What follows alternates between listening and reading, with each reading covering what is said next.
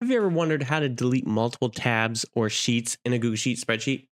So there's two ways to do it depending upon if the tabs are next to each other or if there is space in between. So for example, if we want to delete sheet 1, sheet 3, and sheet 5, we can click on sheet 1, hold down Control, click on sheet 3, keep holding down Control, click on sheet 5, and now you can see those three are selected.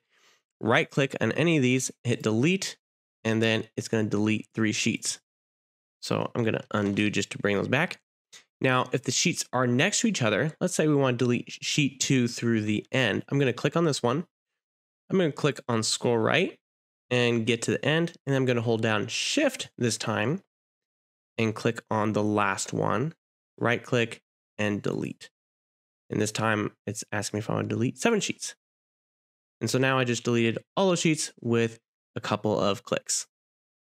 That's it for today's video. Thanks for watching. Make sure to check out our other videos for more tutorials on both Google Sheets and AppScript.